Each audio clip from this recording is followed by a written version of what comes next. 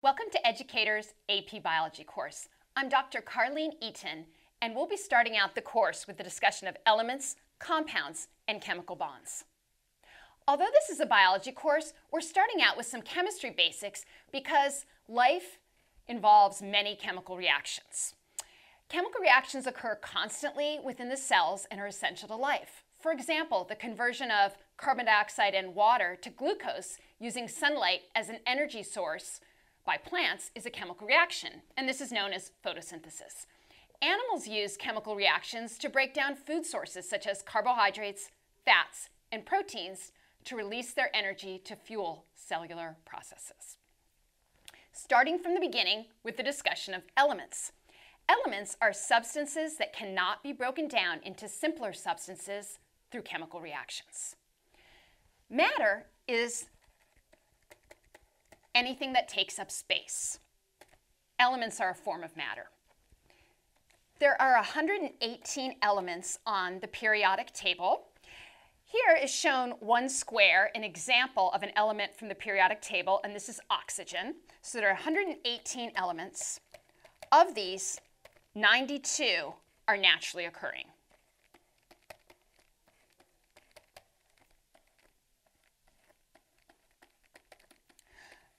The remaining elements can be made or created in a particle accelerator. However, only 92 are naturally occurring.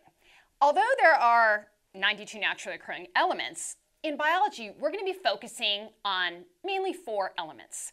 Living organisms are composed mainly of oxygen, carbon, hydrogen, and nitrogen.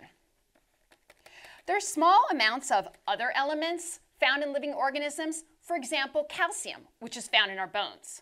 Phosphorus and magnesium are also found in small amounts. There are other elements called trace elements, and these are also essential to life, but they're found in very small, or what's called trace amounts. An example of this would be iron. Iron is found in red blood cells, and it's essential in allowing us to carry oxygen using our red blood cells.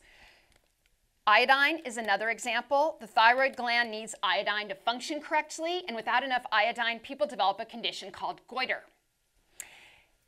Here, looking at this example of oxygen on the periodic table, you'll notice a couple of numbers.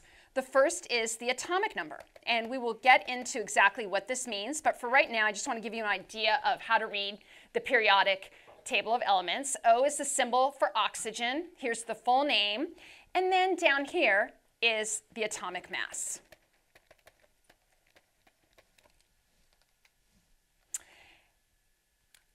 A molecule is composed of 2 or more atoms bonded together in a specific arrangement.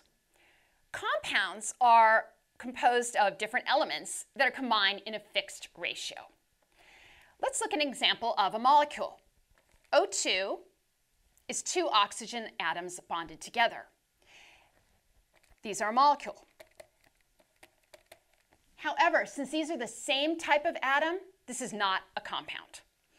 An example of a compound would be H2O, or water. This is 2 atoms of water bonded to 1 atom of oxygen, and this is a molecule of water,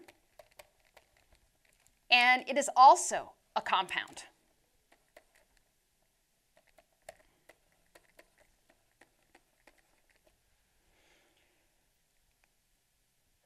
What you'll notice here is that compounds are composed of different elements and they're combined in a fixed ratio.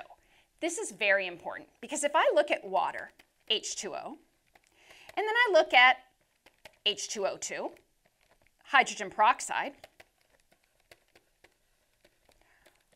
I will notice that these are both composed of hydrogen and oxygen. However, they have very different properties. Water is the solvent of life. You drink it. Your body is made largely of water, whereas hydrogen peroxide has entirely different properties altogether, and it is good for treating wounds, for example, but very different substance than water. So it's not just the atoms that are in a compound that matter, it's the ratio and the order that they're combined in.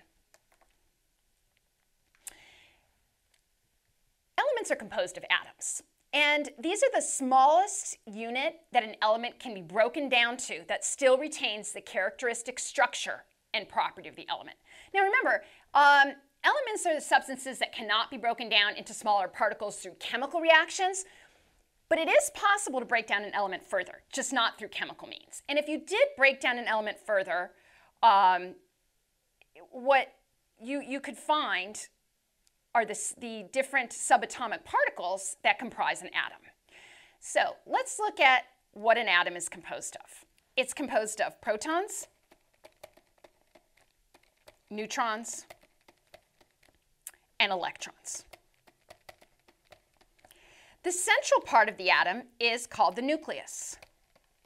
And the nucleus contains protons and neutrons packed together tightly. Protons are positively charged. Neutrons, as the name suggests, are neutral. And orbiting around the nucleus, you will find the electrons, and these are negatively charged.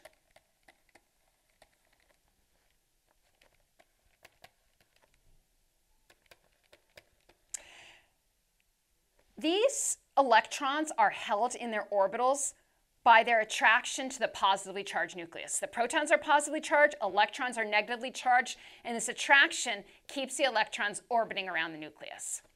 Each element has a characteristic number of protons, and the atomic number I mentioned at the top of the periodic table is the number of protons. So the atomic number equals the number of protons.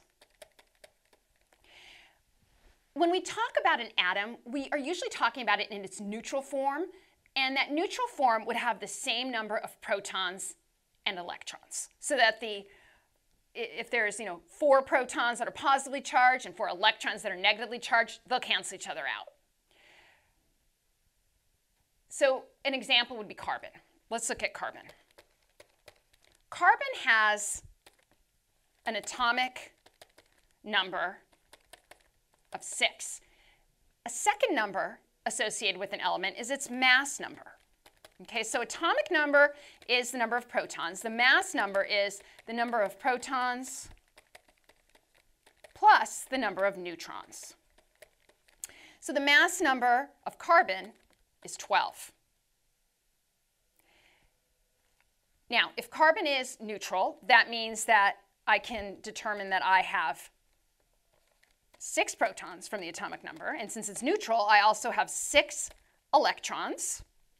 And then all I have to do to figure out the number of neutrons is to take this mass number,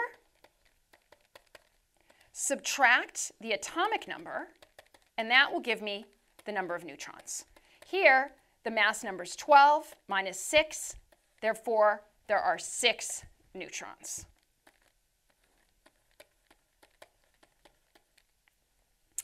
Sometimes you will see an element written as such. You'll see the symbol, like C for carbon, and then a number at the top and a number at the bottom. This is the mass number. This is the atomic number.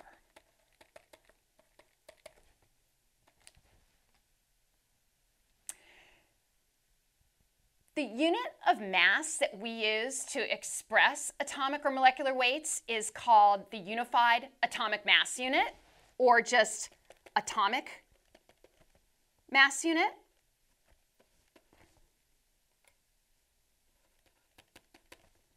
And this is abbreviated with a U. It's also the same as a Dalton, 1 Dalton. So a Dalton is abbreviated DA. Now, a proton or a neutron has a mass of 1.7 times 10 to the negative 24th grams. So that equals the mass of 1 proton or 1 neutron. If you add up the mass of the protons and neutrons, you have what's very close to the mass of the atom. And the reason for this is that electrons are much, much, much smaller than protons or neutrons, and their mass is therefore negligible.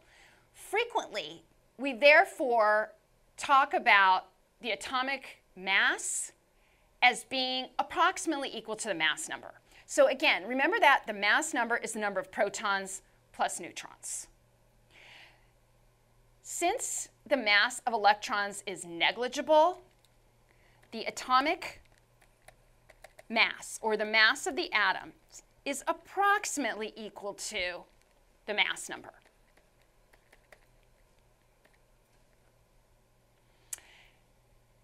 When you look on the periodic table of elements, you'll see a slightly different number, which is at the bottom, and that's more of an exact atomic mass. It's a weighted average of masses of the various isotopes of the atoms. And if you just round that off, you'll get the mass number. Okay, concept of isotopes. Let's look at carbon as an example, and look at the various isotopes of carbon. Isotopes are forms of an element that have different numbers of neutrons. Remember that for an element to be the same element, it has to have this characteristic number of protons. For carbon, there are 6 protons. When we talk about this form of carbon right here that I've been discussing, carbon-12, it has 6 protons and 6 neutrons. However, you can talk about isotopes of carbon. One is carbon-13. So I have a 13 up here for my mass number, and that means if I took that 13, subtracted the number of protons, I'd end up with 7 neutrons. So carbon-13 is a form of carbon that is much more rare than carbon-12, and it actually has 7 neutrons.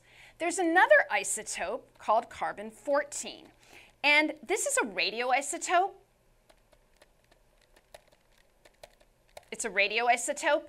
So if I took the mass number here, I said 14, and I subtracted the atomic number 6, I would come up with 8 neutrons. And carbon-14 is actually a radioactive form of carbon. So this is a radioisotope. The difference between radioisotopes and other types of isotopes is that radioisotopes are unstable. They actually decay spontaneously, and they give off energy in the process. The nucleus decays, and the number of protons or neutrons can change. The result is that it can actually decay and turn into a different element as it's decaying. These are very important in medicine. For example, iodine-131, or I-131, is a radioisotope. I mentioned that iodine is important to the thyroid. Well, if somebody has thyroid disease or thyroid cancer, we can actually infuse a radioisotope into their body. It'll localize to their thyroid, and it'll help decrease the activity of that tissue or destroy malignant thyroid tissue. So radioisotopes do have important uses in biology and medicine. To understand chemical bonding and chemical reactions, you need to understand more about electrons, and particularly about the energy levels of electrons. Electrons are found at different energy levels, and the levels that they spend their time in are called electron shells. The outermost shell is extremely important in chemical bonds, and it's called the valence shell. Let's talk about the concept of energy a little more and potential energy. Recall that the nucleus is positively charged, whereas electrons are negatively charged. So electrons are attracted to that positively charged nucleus. The farther the electrons are from the nucleus, the greater what we call potential energy they have is. So potential energy, you can think of it as stored energy, or it's energy that's there and that could be released, has the potential to be released. Think about if you were using a bow and arrow and you pulled back the bow. You're using energy from your muscles, you're transferring it into the bow, and you're pulling it back. Now that bow has potential energy, it has stored energy.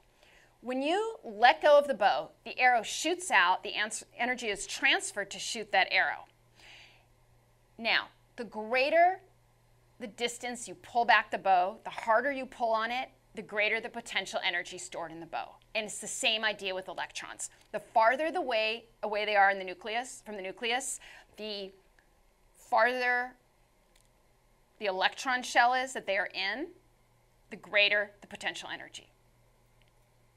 To move to a shell that is more distant from the nucleus, an electron would have to use energy. To get closer, it would release energy. Electrons pretty much stay within these shells, and they only pass through them on their way to a different shell. Electrons fill up these lower energy shells first, and then they go to the higher ones. The first shell can hold 2 electrons, whereas the second shell can hold 8 electrons. And each shell has a characteristic number of electrons that it can hold. Again, the outermost shell is called the valence shell. And a lot of the chemical behavior of an atom is driven by a need to fill this valence shell. If the outermost shell is full, if the valence shell is full, then you have what's called an inert element. Inert elements do not readily interact with other atoms. They don't have a need to. Their valence shells are already full. So an example would be, okay, so inert elements have a full valence shell. For example, neon.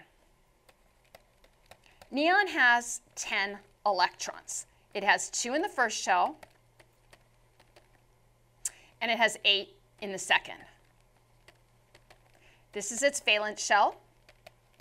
If there was more than 10, it'd have to go to the third shell. But since this shell is full, it's what we call an inert element, and it's not highly motivated to interact with other atoms.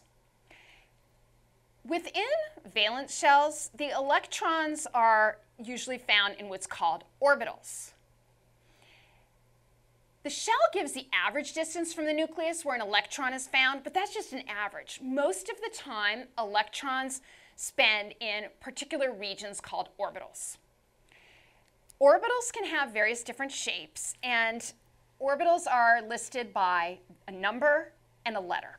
For example, this sphere is the 1s orbital. This tells me that it is in the first shell, and this tells me the shape. And so S, I just think of spherical. It's a globe or round shape. Each orbital holds 2 electrons.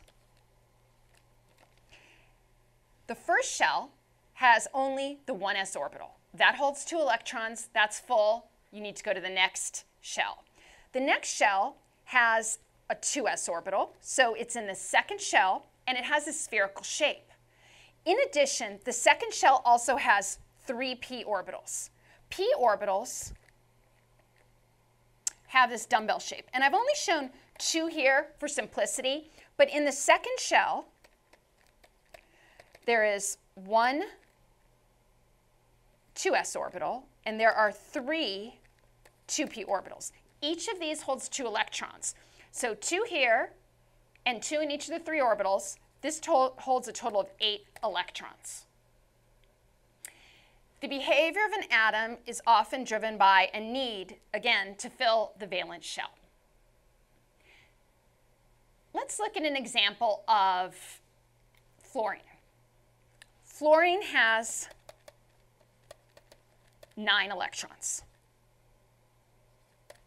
That means that this 1s orbital is going to be full. So here we see these all together. Remember, there's actually this third orbital here, this third p orbital.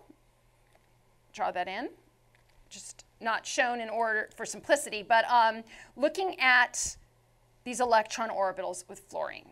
This first shell would have 2 electrons in it. That's full. Then fluorine needs to go up to the second shell. The 2s orbital here has 2 electrons in it. So I used up 2 in the first. That left me with 7. I've used up 2 more. I have 5. One of the p orbitals can hold 2. Another p orbital can hold 2. And this last p orbital only has 1. So there is a single electron missing to complete the valence shell. And bonding has to do with completing that valence shell. One thing you'll also notice about molecules is they can differ in shape. And the shape of a molecule has to do with the position of the orbitals, and the position and shape of the orbitals can change when bonding occurs. So let's go ahead and talk about bonding.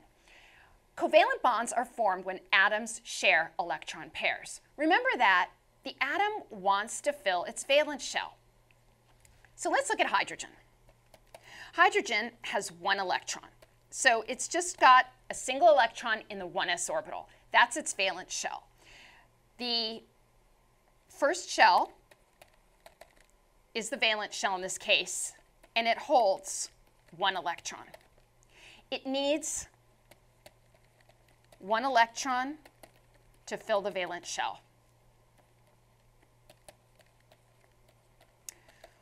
One way for the hydrogen to fill that shell would be to share an electron pair.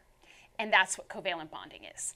In the simplest case, hydrogen could share an electron pair with another hydrogen. So this second hydrogen is also lacking a full valence shell.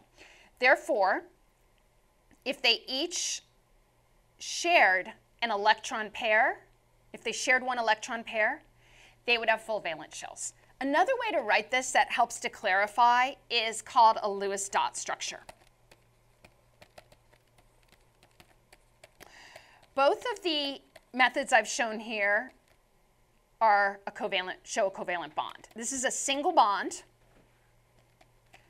and it means that one electron pair is being shared by the two molecules, by the two atoms. So this forms a molecule of hydrogen, H2, via sharing of one electron pair in order to complete the valence shell. Atoms can share more than one pair of electrons. An example would be oxygen. Looking at oxygen a little bit more closely. It has 8 electrons. That means the first shell has 2 electrons. It's full.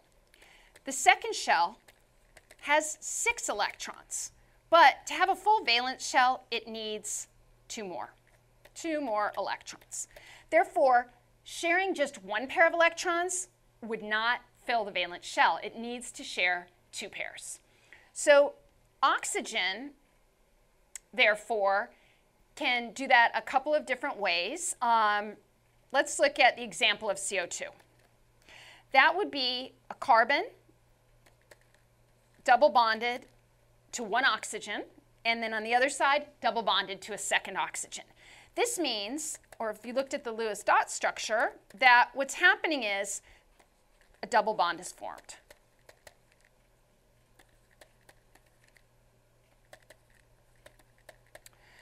A double bond is formed when 2 electron pairs are shared. So this is sharing 2 electron pairs because oxygen needs to share 2 electron pairs in order to complete its valence orbital. Now what's going on with carbon? Well, remember that carbon has 6 electrons. That means the first shell contains 2 electrons, and the second shell has 4 electrons. So it needs 4 electrons to complete its valence shell. So looking at what's going on with carbon, it's sharing 1, 2, 3, 4 electron pairs. So the oxygen has a full valence shell, sharing 2. This oxygen has a full shell, sharing 2. And this carbon has a full shell, sharing 4 electron pairs. So covalent bond is formed when the atoms share electron pairs. There are different types of covalent bonds. There are polar and there are nonpolar covalent bonds. Some atoms share the electron pairs equally, whereas others do not. In certain situations, an electron pair is more strongly attracted to one atom of the bond than it is to the other. That would form a polar bond. When there is an equal attraction between the electron pair to the 2 atoms, that is called a nonpolar bond. For example, I talked about H2, hydrogen molecule formed by a single bond between 2 hydrogen atoms. Since these atoms are both the same, the electron pair is going to spend equal time near both of the atoms. This would be a nonpolar bond. Let's contrast that with water, H2O. Oxygen is what's called electronegative. It's very electronegative.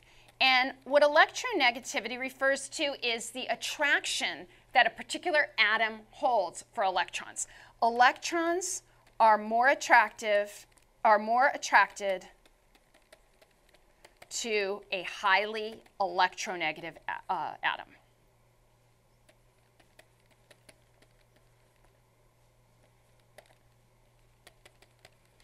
So the more electronegative an atom is, the more strongly electrons are attracted to it. The oxygen here is more electronegative than the hydrogens. Therefore, in oxygen, in water, H2O, here's some electron pairs being shared. There's a pair shared here and a pair shared here. But these electrons tend to spend more time near the oxygen atom. They don't share equally their time between the two atoms. They spend more time close to the oxygen atom. What that does is results in what's called a partial negative charge for the oxygen, delta minus, this delta symbol, and then a minus next to it means partial negative charge. Since the electrons are hanging out with the oxygen more and electrons are negative, this is going to end up with a partial negative charge. Now, the opposite is going to happen with the hydrogen. It develops a partial positive charge because the electrons are by the oxygen more, slightly more negatively charged oxygen, slightly more positively or delta plus over here by the hydrogen. Because of the shape of water, it has this V shape, this side of the molecule ends up overall slightly negative, and the hydrogen side ends up slightly positive. So this is what we call a polar molecule. H2, hydrogen molecule, is nonpolar. Now let's look at CO2. Again, we have these electronegative oxygens, and the electrons are more drawn to these oxygens than they are to the carbon. But because this is a linear molecule, these two balance each other out. Oxygen's pulling this way, oxygen's pulling it that way, but you don't end up with one side of the molecule that's overall electronegative versus overall partially negative versus partially positive charge because of this linear shape. So it's not just the atoms, it's also the configuration of the atoms that determines whether or not a molecule is polar or nonpolar. And in the next lecture, we're going to talk about water. Water is extremely important to living beings, and the fact that water is polar gives it many important properties. Another name for polar molecules, like water, is hydrophilic. Polar molecules are hydrophilic. This means they are water-loving. They are attracted to water, they dissolve in water. You might have heard the expression like dissolves like. So polar molecules dissolve in other polar substances. Nonpolar are hydrophilic or water-fearing. Excuse me, hydrophobic. Nonpolar molecules are hydrophobic. Polar molecules are hydrophilic. So nonpolar molecules do not dissolve well in water. Like dissolves like, nonpolar molecules like fats dissolve in other nonpolar molecules. That's why oil and water don't mix. If you're making a recipe and you need to put some oil into a mixture that contains water, you'll see that the oil separates out. It doesn't dissolve in water because the oil is hydrophobic and water is polar or hydrophilic. Hydrophobic fat or lipid or oil and a hydrophilic solution such as water will not mix.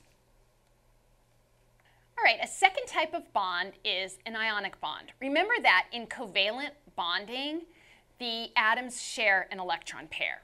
Another way to fill the valence shell is not by sharing an electron pair, but by losing or gaining an electron. An ionic bond refers to the attraction between positively charged ions, which are called cations, and negatively charged ions, which are known as anions. This is best understood through example, so let's look at NaCl or sodium chloride. Sodium has 11 electrons. That means the first shell will contain 2 electrons. The second shell will contain 8 electrons. This gives 10. And the third shell will have a single electron. Obviously, the valence shell, the third shell, is not full. Chloride has 17 electrons. The first shell, again, 2 electrons. Second shell, 8 electrons. Third shell, 7 electrons. This shell holds 8 electrons. So to fill its valence shell, chlorine needs 1 electron. This problem is solved when sodium transfers an electron to chlorine to form a chloride ion. Okay, sodium transfers an electron to chlorine. Let's think about what would happen. If sodium transfers an electron, it's going to be down to 10 electrons, but it still has 11 protons. That means it's going to end up positively charged because it has one more proton than an electron. So we say it as a +1 positive charge, or we just show it as a plus. An ion could have a 2+ or 3+ positive charge. This has just a single, so it's a plus. It transferred 1 electron to chlorine. Chlorine, in turn, now has 18 electrons. So it has one more electron than proton, which is going to give it a negative charge. Chlorine with a negative charge. It received 1 electron. This is now called a sodium ion, and this is called a chloride ion. Sodium is positively charged, so it is a cation. Chloride is negatively charged, so it's an anion. This step is not actually the ionic bond. It's necessary in order to get to the ionic bond, but the ionic bond refers to the attraction between these positively and negatively charged ions. Sodium doesn't just transfer the electron and then float away. In fact, these two stay associated with each other as NaCl, which is an ionic compound, or a salt. Notice that this is not a molecule. Molecules are held together by covalent bonds. It is a compound, though. It's an ionic compound. These are also called salts, or this is table salt. Notice that the problem of the valence shells has been solved. Since sodium lost this electron, once it loses it, there's no electrons in the third shell. The second shell becomes the valence shell, and it's full. Chlorine has gained an electron. It now has 8 electrons in its valence shell, so that shell is full. So these two have achieved completing their valence shells, but it's not by sharing an electron pair, it's by losing or gaining an electron. And then, due to the positive and negative charges, they stay associated with each other. Salts often form crystals, and this is because of the interactions via these ionic bonds. The strongest type of bond is a covalent bond, but these other types of bonds are very important as well. And they're often called weak bonds. One type of weak bond is a hydrogen bond. Now, while a single hydrogen bond might not do a lot, many of these together can achieve something and actually have strength. So even though bonds such as hydrogen bonds are weak bonds, they are very important. Let's look at water as an example of hydrogen bonding. A hydrogen bond is formed when a hydrogen atom that is covalently bound to an electronegative atom is attracted to another electronegative atom. Revisiting the idea of water, oxygen, hydrogen. Recall that this is a polar bond, that the oxygen atom is partially negatively charged while the hydrogen atoms have a partial positive charge because the electron pair favors the oxygen atom. So because this hydrogen is partially positively charged and the oxygen is partly negatively charged, there's an attraction between the hydrogen and oxygen. Not just that oxygen is bonded to, but oxygens on other water molecules. So these dotted lines indicate hydrogen bonds. Here's the covalent bonds between hydrogen and oxygen. And then this hydrogen is attracted to this nearby water, the oxygen atom. This hydrogen is attracted to this nearby oxygen atom. And so a lot of complex hydrogen bonding goes on with water. As you can see here, hydrogen bonds can hold different molecules together, and they can also hold parts of large molecules together. For example, proteins fold into complex shapes or conformations, and those shapes are often held in place by hydrogen bonding between one region of the protein molecule and another region. This hydrogen bonding is responsible for a lot of the important properties of water that we're going to talk about in the next lecture. Now that we've discussed bonding, we're going to go on to talk about chemical reactions. And molecules undergo reactions by forming or breaking bonds. Let's look at a typical chemical reaction. CH4, which is actually methane, combines with 2 molecules of water, so 2O2, and those undergo a chemical reaction to form carbon dioxide, CO2, plus 2 molecules of water. The initial substances involved, so on this side, are the reactants. Those end up forming products. So the substances that you end up with are called the products. Notice with this reaction, what we have is a balanced equation. So this equation is balanced, meaning that the atoms that I have on the left, if I count those up, and I count up the atoms I have on the right, I have the same number and the same type. No atoms were lost or gained. So let's look at the left side and the right side. Let's look at carbon. I have 1 carbon on the left. On the right, I have 1 carbon. Hydrogen. On the left, I have 4 hydrogens. On the right, I have 2 H2s. So that's 2 times 2. That gives me 4 hydrogens. I also have oxygen. On the left, I have 2 times 2 oxygens of 4 oxygens. Here I have O2. That's 2 oxygens. And then I have 2 times O, which is 2 more oxygens. Give me a total of 4 oxygens. So we say that this equation is balanced. No atoms were lost or gained. They're just combined differently. Reactions can proceed in both directions. So this reaction could go in reverse. You could combine CO2 and 2 molecules of water to get back 2 oxygen molecules plus a methane molecule. If the ratio is not changing, we say that the reaction is in equilibrium. If ratio of the molecules is unchanging. Now, that is not to say that I'm going to have exactly equal amount of methane in CO2. It means the ratio is not changing. In fact, often a reaction favors one direction. So maybe this reaction favors formation of CO2 and water. In that case, I might have 10 molecules of CO2 for every molecule of methane. But if the ratio is not changing, I still maintain that ratio. We say that the reaction is in equilibrium. I'm not gaining more and more CO2 relative to methane, then the reaction is in equilibrium.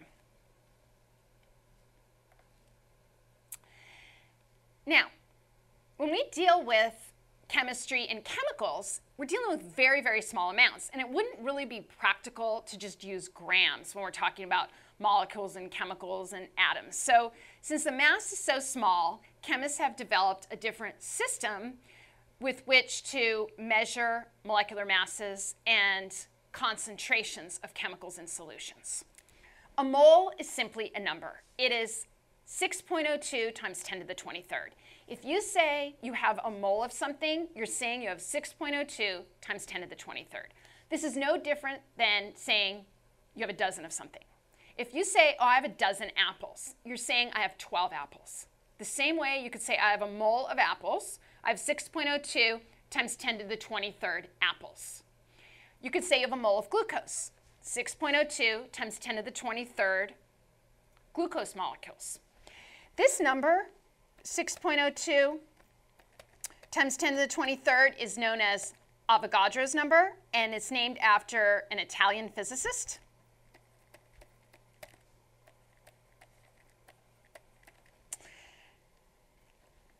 So let's talk about molecular mass and moles. If you take a sample of an element that is equal to its atomic mass, you will have 1 mole of that element.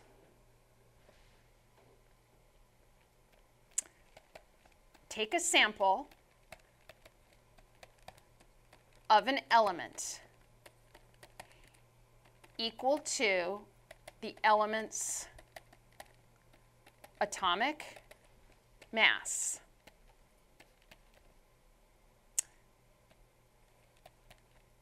You will have 1 mole of the element. For example, carbon.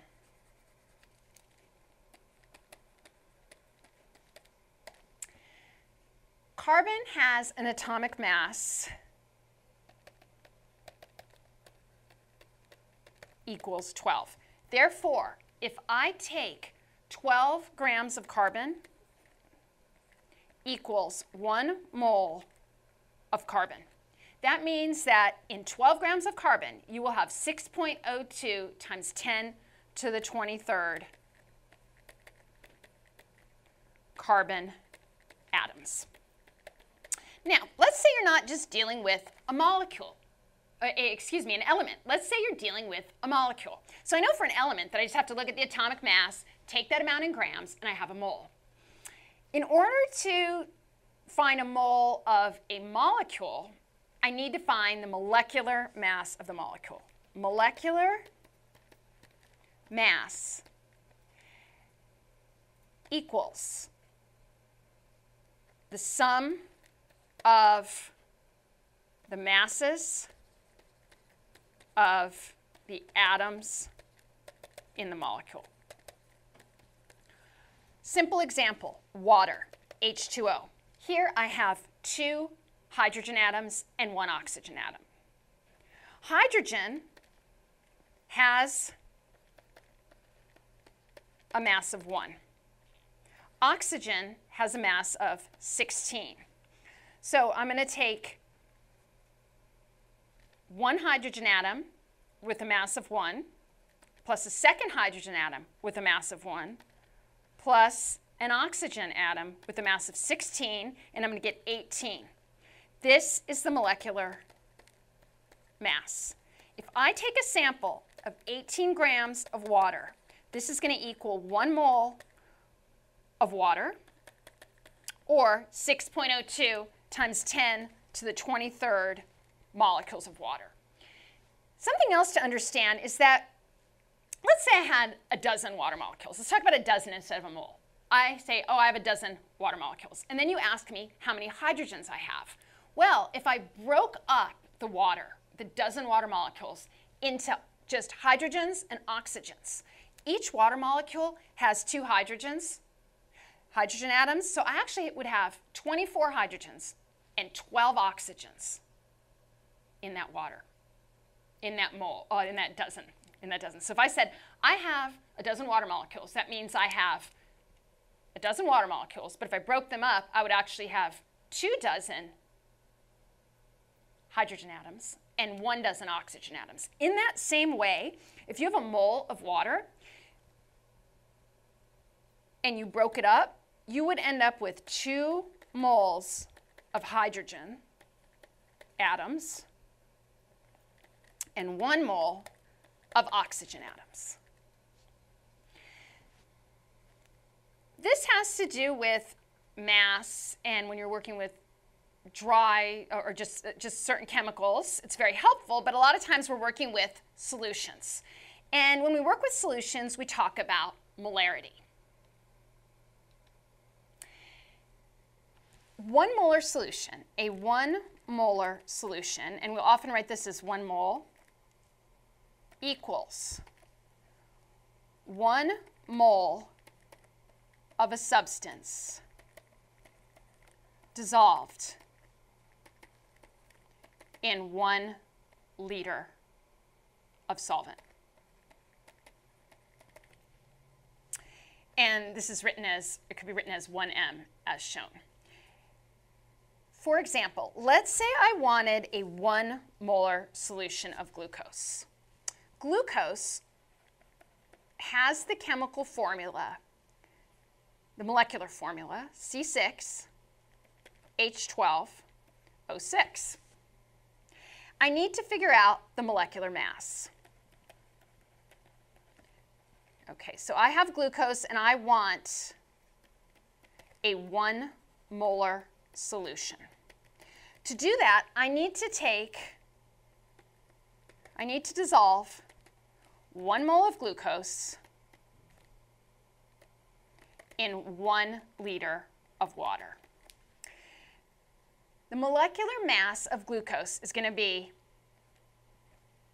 the mass of carbon, which is 12, times I have 6 carbon atoms, plus the mass of hydrogen, which is 1, times 12 hydrogens, plus the mass of oxygen, which is 16 times 6 oxygen atoms. And if you add these up, you will get 180. Therefore, the molecular mass of glucose is 180. In order to get a 1 molar solution of glucose,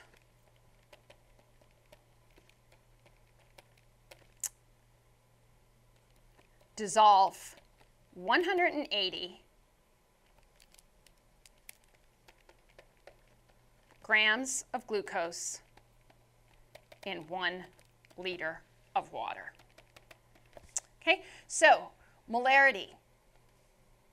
To make a 1 molar solution, figure out the molecular mass. That'll tell you how much of something you need, how many grams you need to get 1 mole. So I have 6.02 times 10 to the 23rd glucose molecules in 180 grams of glucose, and I'm going to dissolve that in 1 liter of water, and I will have a 1 molar solution. All right, let's try out some examples now. Example 1. The atomic number of fluorine is 9, and its atomic mass is 19. How many protons, neutrons, and electrons does it have? Is it inert? Why or why not? Remember that the atomic number equals the number of protons. The atomic mass we often use interchangeably with mass number, although they're not exactly equal because the mass of the electrons is negligible. We often use them interchangeably. So the atomic mass equals 19. So in this case, we're using that as the mass number as well. And therefore, if I know that that's equal to the number of neutrons plus the protons, then I simply take 19 minus 9, so the atomic number is 9, to give me 10 neutrons. All right, so let's keep track of what we have. We have the atomic number. Protons equal the atomic number, equal 9. Neutrons, I'm just taking the mass number, which is the number of neutrons and protons, and I'm subtracting the number of protons from that, and that leaves me with 10 neutrons. In its neutral form, the number of protons and electrons will be equal, so I'm going to have 9. 9 protons, 10 neutrons, 9 electrons. Is this inert? Well, remember that an inert element has a full valence shell. So let's look at the electron situation. I have 9 electrons. In the first shell, I have 2 electrons. The second shell is going to have 7 electrons. This is the valence shell. This shell holds 8 electrons. Therefore, this is short 1 electron. This does not have a full valence shell, so it is not inert because its valence shell is not full. Second example, we have a chemical equation here. Example 2, 6 carbon dioxides plus 6 water molecules gives, it's actually glucose plus oxygen. So this equation shows the formation of glucose. What coefficients need to be placed in front of the products in order to balance the equation? A balanced equation means you aren't going to lose anything in terms of atoms or gain any atoms between reactants and products. Reactants. For carbon, I have 6 carbon molecules. Products, 6. Oxygen. 6 times 2 is 12, plus 1 is 13. Here on the right, or excuse me, correction, this is 6 times 2 is 12, and then 6 times 1 oxygen in each of the 6 water molecules is 6, so that's going to be actually oxygen is going to be 6 times 2 is 12 plus 6 more to give me 18. On the right, I only have 6 plus 2, I only have 8. So I've got a problem right here. This part is not balanced. Hydrogen. 6 times 2 is 12.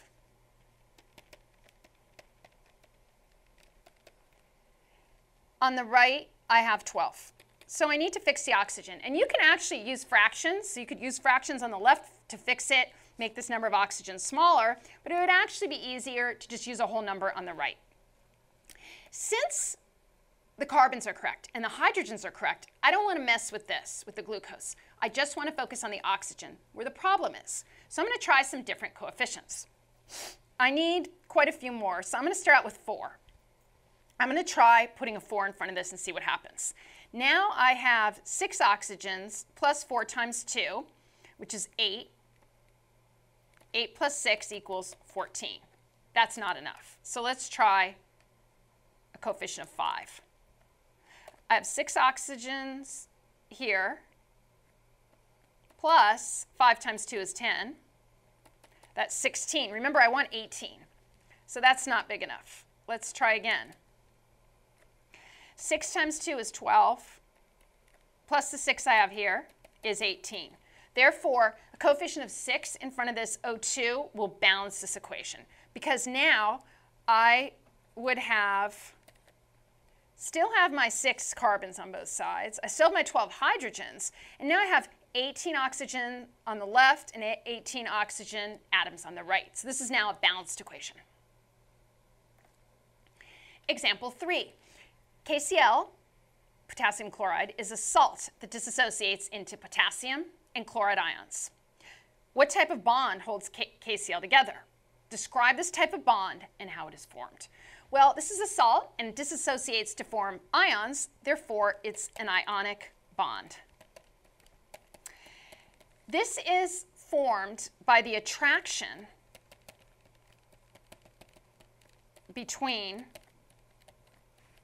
the negatively charged chloride and the positively charged potassium ion. What had to happen for this to occur is that potassium transferred 1 electron to chlorine. The result is that there was 1 more proton than electron left on potassium, and you ended up with potassium ion. Chlorine got an extra electron and became the negatively charged chloride ion. And these two are attracted to each other due to their opposite charges. So this is an ionic bond. Example 4. Sucrose, or table sugar, is given by the formula C12H22O11. What mass of sucrose in grams would need to be added to 1 liter of water to make a 1 molar solution of sucrose? Remember that a 1 molar solution is 1 mole of a substance dissolved in 1 liter. So to get 1 mole or 1 molar solution of sucrose,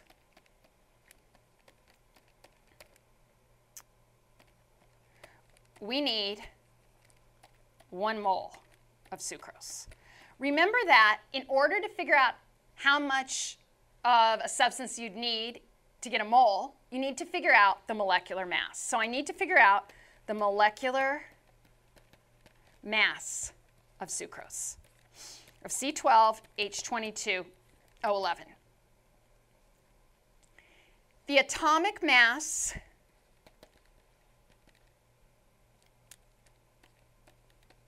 of carbon is approximately equal to 12, discounting the electrons. So that's the carbon atomic mass. Hydrogen mass is 1, and the mass of oxygen is 16.